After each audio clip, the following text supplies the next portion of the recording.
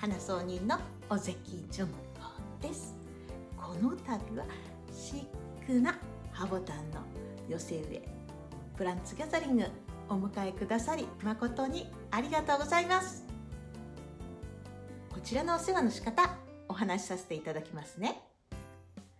北玄関であまり日が当たらないところに置くっていうそういうオーダーをいただきましたので、ちょっとね影でも頑張れる子たちで作りましたよ。北玄関って言っても全く真っ暗な玄関ではないので、朝の光、夕方の光、明るい日陰っていうことなので、結構ね許容範囲がね広いの。シックなギザギザの葉っぱの子やまん丸な葉っぱやツヤツヤな葉ボタンで作らせていただきました。こちらのお世話の仕方は、この表面にね水苔が敷いてあります。こちらに敷いてある水苔、こうやって入れて触ってみて、乾いたらたっぷりとあげてください。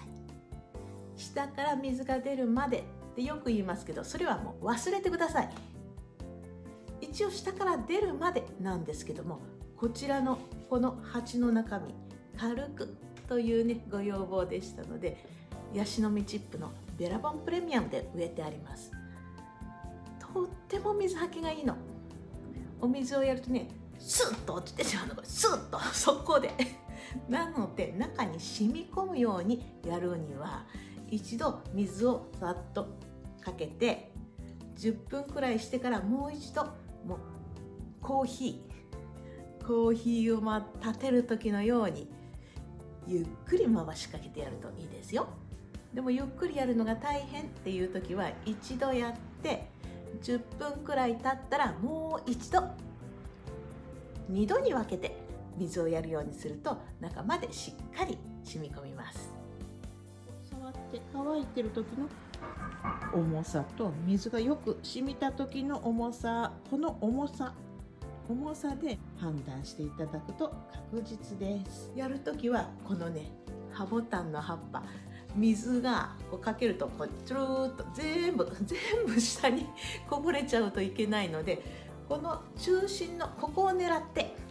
この真ん中のここを狙ってやると、中でじわーっと水が広がります。この辺りのギザギザのところなんかもねやるとちゃんと中まで入りますよ。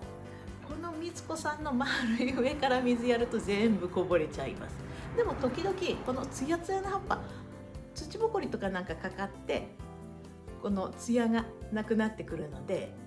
ここの上に水を、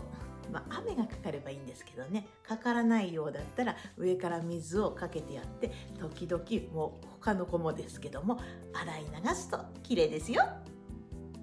濡れててもせっせとやったりすると、いつもこう熟してるので腐って枯れてしまうこともありますので、乾いたらたっぷりっていう風にあげてくださいね。あとはもうみんな葉っぱのものなので、特にお世話といっても、下の方の葉っぱが黄色くなったら取るくらいですかね。あとはもうこのまんまお正月終わったら葉ボタンは終わりと思われてるんなら、正月過ぎくらいなんだけど、実は葉ボタンはそっからが可愛いの。2月3月くらいになって、ここからミョーンとね塔が立ってきます。中体っていうんですけども、こっから出てきた花がまた可愛いの。まるでねモンキーチョウがね、黄色いモンシロチョウの黄色いやつ、モンキーチョウがねいっぱいチラチラいるみたいで、すんごく可愛いので、お花を咲かせて楽しんでいただけたらと思います。でもこれはね好みなので、もう花が咲いてきたらみっともないと思ったら、さよならしてくださいね。解体した時にこの白い葉っぱのクッションブッシュや、このちょっとかっこいいこれマジックドラゴン、それからこの真っ赤な葉っぱ、これね夏はね青い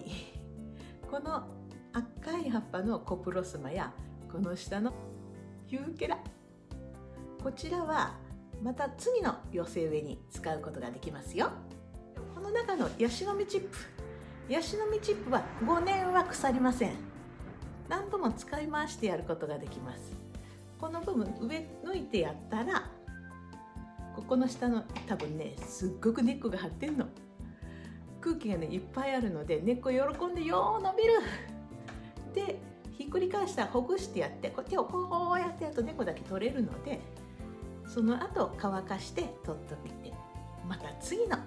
寄せ植えに使ってあげてくださいね。最終的には花壇とかなんかにね入れてあげてもいいですし、土がふっかふかになるから、それか、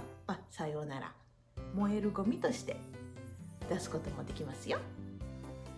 わからないことがございましたらお気軽にお尋ねくださいね。